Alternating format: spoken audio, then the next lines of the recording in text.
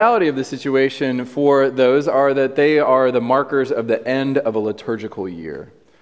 And so we are called to look back upon the year that was, to go all the way back to Advent the previous year and to look at Advent and to see how God has been in control, and to see at the baptism of the Lord how God has been in control. To see Lent when we realize our own mortality, and then we are given new life with the resurrection come Easter. And then Pentecost, we know that the Lord is constantly with us and in control through the power of the Holy Spirit. And then in ordinary time, which is the liturgical year, and it seems kind of boring to call it ordinary time. And the reality behind that is it's not boring, it's that God is with us in the ordinary things of our lives. And then today we end with the reign of Christ, the reality that God has always been in control, and it's time to start to look forward. And so next week we'll begin the Advent season, and our church will look different. We'll have Chrismon trees, we'll begin to see greenery, we'll begin to see poinsettias in a couple of weeks. You'll probably have some presents under your trees, and things will change. So today we look back a little bit, and one of the ways that God invites us to look back is to ask questions and to give us invitations. So let's listen for a word from our Lord through the gospel writer of John as Jesus asks us a question, and some people respond with their own questions. I'll read from chapter 7, verses 37 to 44. On the last day of the festival, which is always the great day, while Jesus was standing there, he cried out, "Let anyone who is thirsty come to me. Let anyone who believes in me drink. As the Scriptures has said, out of the believer's heart shall flow rivers of living water." Now he said this about the Spirit, which believers in him were to receive, for as yet there was no Spirit, because Jesus was not yet glorified. When the people had heard these words, some in the crowd said, "This is really the prophet." Others said, "This is the Messiah." But someone asked, "Surely the Messiah doesn't come from Galilee, does he? Has not the Scripture said that the Messiah is descended from David and comes from Bethlehem, the village where David lived?" So there began division in the crowd because of Jesus.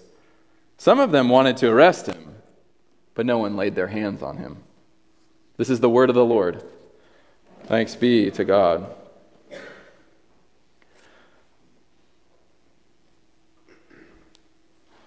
Every year around this time, it's one of my favorite times, not because it's about to be Christmas or Advent, but because we're finishing up elder training.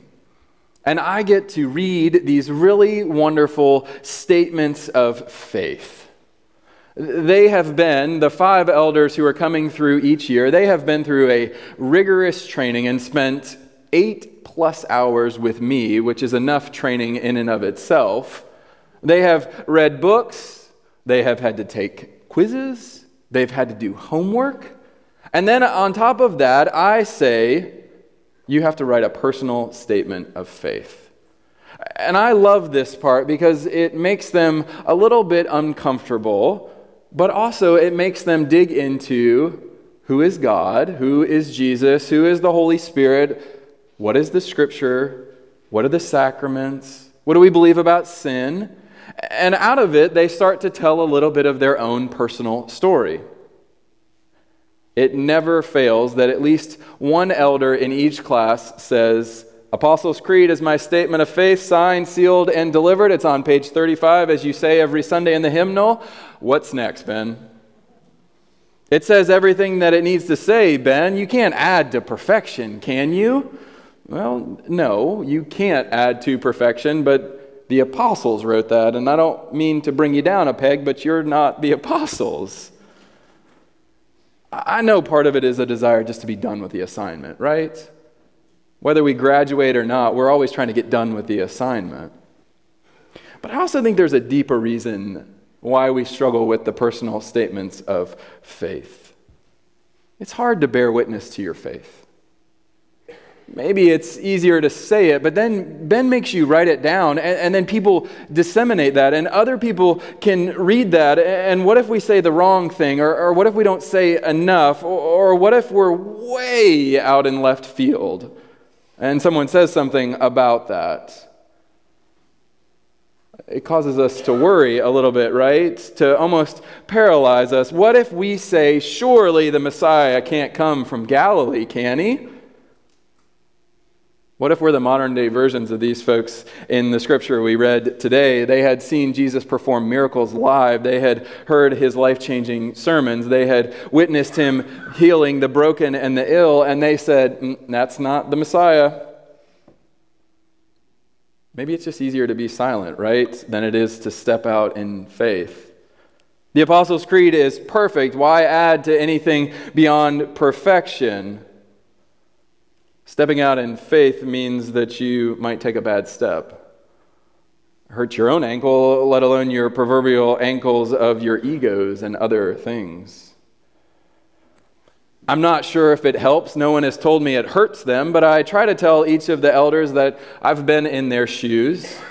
I try to soften the personal statements of faith and say, you're going to have yours read by the most gracious, wonderful group of people in that session room who are going to love everything you have to say, mainly because it's amazing and it's personal, it's wonderful, and also because they're slightly afraid that I, as the moderator of the session, are going to call them out and they're going to have to speak if they say anything. I also tell them that I had to stand in front of a group that wasn't quite as gracious and nice when I was trying to graduate from seminary and become ordained. I was surrounded by a group of pastors who have this unwritten code that says, if you've made it, you got to haze the ones that haven't. And so I was in a room smaller than the session room, and I had to preach a sermon for these folks, and then I had to read my public, personal statement of faith.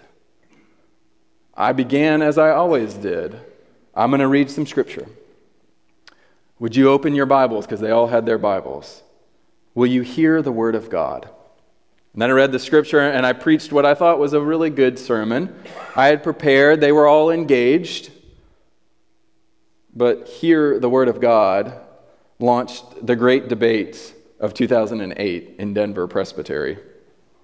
Someone after the sermon just looked at me and he did that lean thing, I just got to say it. You said, hear the Word of God. I feel like that's a little too authoritative. I like to tell my congregation to listen. It's more inviting. Okay?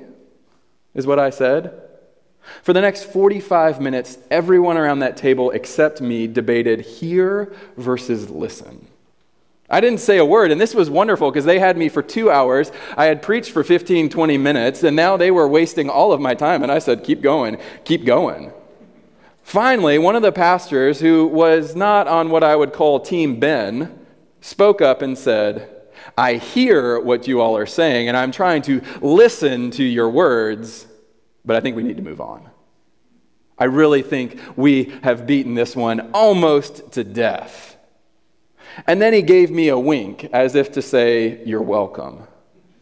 Now, you may not know this about me, but I am a horrendous winker, and my whole body gets into it. And so I winked back at him, and the whole table was like, something's going on there. And he said, no, nothing's going on. The reality of the situation is we have spent so much time on something that really and truly does not matter, and we are missing the point that Jesus is in the midst of us. Ben is being called into ministry. We are all ministers when we're arguing about hear versus listen. The Lord is amongst us, and we're talking about something over here. I think the man who uttered those words, surely the Messiah can't come from Galilee, was probing with that question. I think he was gauging the crowd that was all around him. It comes across as a derogatory statement when you look at it in the Greek and you sort of listen to it. It's a put down to that region from which Jesus was raised. Galilee is a backwaters region of the former northern kingdom of Israel. Jerusalem is far away, so it's not important, so it's a knock on that. So when he says those words, when he asks that question, he wants to see if others are thinking the same thing that he is, and then maybe they can quickly dismiss Jesus the way we do sometimes and say, oh, he's from that part of the country. He can't be in leadership. I also think it comes across as a tepid attempt to end the debate about who Jesus is, right? Some people are saying he's a prophet. Some people are saying he's a Messiah. But as the scriptures say, the Messiah has to come from Bethlehem, not Nazareth, where Jesus is from. This guy, he's disqualified because he doesn't fulfill the prophecy. Now, we are good biblical historians, right? And we know this is a flimsy argument. And so I think that's why he asked this question, because someone could just yell out from the back, Jesus was raised in Nazareth, but he was born in Bethlehem. Know your history. I think that man knew something about that. He just wanted to know if he was the only one who has what I would call a doubtful faith in Christ. He's standing in a group of people that are all probably thinking, it's crazy to think this guy's the Messiah, right? There's no way he can be the Savior of the world, right? It's as if he's hoping and praying and launching this question out so that someone will tell him he is wrong. And he's not the only one who's beginning to see Jesus as more than a backwaters nomadic preacher who's slowly transforming the world. Maybe this is the Messiah? But can he really be the Messiah? This isn't what the Messiah is supposed to do and to look like. He's not supposed to hang out with these people. He's supposed to be with those people. And so he asks this question, surely this can't be the Messiah, right? The Messiah can't come from Galilee. I was thinking about this question because I was remembering one of my favorite memories from being a youth director in Nashville. We had a group of students who were a big part of our youth group, and they all went to an all-women's school, and they had to do a senior speech in order to graduate. This was a great way to show up and to show support and to try to make them giggle from the back row. One time, there was a quite memorable experience that had nothing to do with the youth and everything to do with the speech teacher. She stood up first before anybody else spoke and said, "We're having a little issue that I'd like to correct. It seems that every one of you who stands behind this pulpit likes to end their sentences with what I'm going to title a roller coaster inflection. So every statement becomes a question. For example, I was practicing with one of you and you said, 'I'm Rebecca Stevens and I've always had an interest in writing.' So are you Rebecca and are you interested in writing?" I was dying of laughter in the back row, and I probably shouldn't have been laughing, but it was really funny, and I thought, man, high school students, they got so much to learn. They'll get better, won't they? Those roller coaster inflections, as she called them, are our way of sharing our doubt without fully committing to it, right? By sharing our doubt, oh, surely he can't be the Messiah because the Messiah is coming not from Nazareth. It's a question, and it allows ourselves an out, right? Someone calls this man out, and he says, "Oh, I was just asking. I was asking for the crowd." It's a challenge to be bold. It's a challenge to make a statement that doesn't have a roller coaster inflection. Sure, it's easy to make inflammatory remarks and watch how people react. Just look at our culture. It's a challenge to be bold in face-to-face interactions and not looking for likes on Twitter or likes on Facebook or Instagram. It's a challenge to be bold when your life depends on it. But that's exactly what we're called to do. To come to Christ because we're all thirsty. To put our lives on the line and to believe that Jesus can give us that eternal water. Maybe we're not putting our lives on the line in the sense of going to the firing squad or literally dying, but in a way where we are open to seeing that Jesus is challenging how we live the life that we're living. Daryl Davis, whom some of you may have heard this story on the radio, some probably have never heard this name before. But he didn't know that he was being called to put his name on the line, his life, in fact. He only thought he was going to play the piano at the Silver Dollar Lounge. It wasn't until after he had finished that set that his life changed forever. He finished his set and he was coming down to get a drink of water, and a white man came up to him and said, "Daryl, I've never heard a black man play the piano like that. When did you learn to play like Jerry Lee Lewis?" Daryl kind of laughed and drank a little bit of water, and he said, "Well, you do realize that Jerry Lee Lewis learned that from the boogie woogie style and from Fats Domino and other people." And the man said, "No, Jerry Lee Lewis invented that. There's no way a black man could invent that." Daryl said, "Can we get a drink?" And the man said, "Yes, that's great. Let's sit down and have a drink."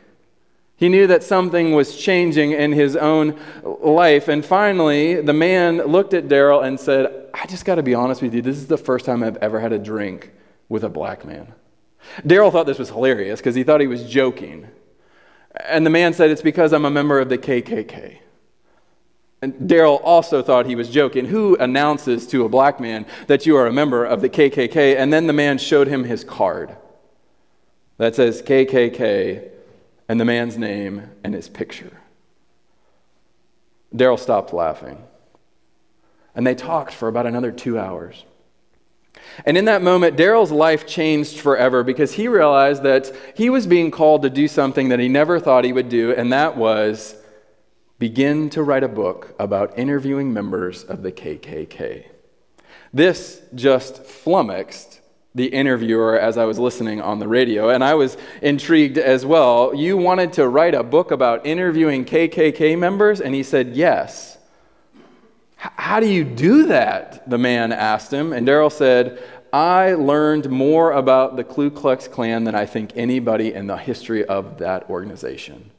I knew their history, I knew their beliefs, I knew their leaders, I knew where they met, I knew everything." And what was happening was he realized his greatest weapon was his knowledge. They may not like him or think he's a less of a person because he's black, but they respected the fact that he knew their history. Because of that day in the Silver Dollar Lounge, Daryl has helped 200 men give up their robes, as he says. He continuously calls them and invites them to talk to him about their lives, and he shares his life. And in fact, he has multiple KKK robes in his house as a memento to show people who come over that you too can change. The interviewer was still stumped. How do you do this? I was stumped as well. And Daryl said, "It all starts with a question. Will you talk to me? Will you share your story? Will you listen to my story?" And he says it's not one conversation, it's usually 10 to 15 conversations, and you start to chip away. You start to chip away. Our whole scripture passage this day began with somewhat of a question. Jesus is asking anybody in the crowd, "Are you thirsty?" And that question is probing. It's a probing question from the Messiah that can be answered by anybody. Black, white, member of the KKK, Jewish, Christian, Duke, North Carolina, NC State, ECU. Anybody can answer that question in the affirmative. Yes, I am thirsty. And because of that answer, that's why our questions happen. Because it's so open-ended, it's so inclusive. We start to wonder, surely the Messiah can't come from Galilee. If Jesus is going to welcome all of us, I don't know that I'm okay with that, to be honest with you. We got to discount this guy, but if he's right, I just want to know. So today you're being asked to share your doubts. Where do you doubt? Where do you struggle with your beliefs? And where might you run up against a wall if you were asked to write a personal statement of faith? The reason I love this time of year is because I get to sit with 5 beautiful statements of faith. They are deeply personal and they are faithful. They are honest in the way that they reveal who the person is and their lifetime of what I might call a doubtful faith. It is solid, it is secure, but it is human. It is who we are. Each of them, like me, probably wants to be really bold, but it's really hard to do that. We want to be firm in our faith, but then life happens and it shakes us to our absolute core. We want to follow everything Jesus tells us to follow, but that might require us to change our minds. And then we become a high school senior and we said, maybe later, Jesus? And that's why today is called Reign of Christ. Because there's always going to be a Christ who's going to continuously be in control. And he's going to say, are you thirsty? And when we ask questions, and sometimes they're roller coaster questions, and sometimes they're bold statements, he's going to say, keep coming. Come to my table, come to my font, and taste the eternal water. May God bless this witness, and may God bless this congregation. Amen.